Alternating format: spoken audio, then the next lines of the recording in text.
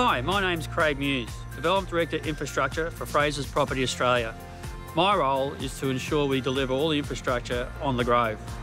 Today we're going to give you an update on how that's all progressing. Davis and Bethany Rd Intersection. You'll now see the signals are on, which is a great thing, much safer for all of us.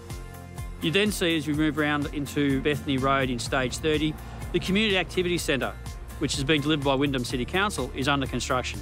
They expect that to be complete by the first quarter of 2021. Stage 30, 31 and 32 have all had homes beginning to settle and construction to begin in the past 6 months. You'll notice stage 30 has many more homes under construction, and right now there's less as you move into 31 and 32, but they're coming.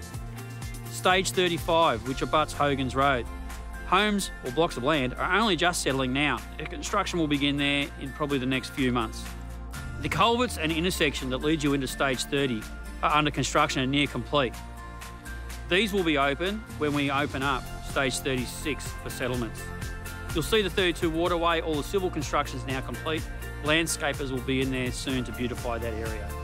Stages 36, 37, 37B and 38, that whole group of lots is all nearing completion. Concrete's all in, asphalt majority down, balance of the wearing course will happen in the next couple of weeks, and then we'll reach a point where all we're doing through there is now signing off with the authorities each of the releases that are needed. We expect settlements for stage 36 to begin around late July, and then the other stages will follow in sequence, meaning that by the time we get to the back end of August, all those stages will have begun to settle blocks of land with their owners. Bethany Rd Bridge, it's nearly complete. At last, many of you I'm sure would say.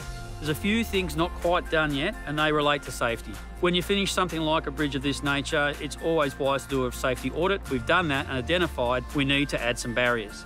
They will go in shortly. What will happen in the meantime is we will put temporary barriers up and get this thing open, we hope, within the month. It's planned that we'll continue to provide these updates on a monthly basis. We hope this will help you understand where things are at, but please feel free to call us anytime on 13 38 38 or visit the website to find further information.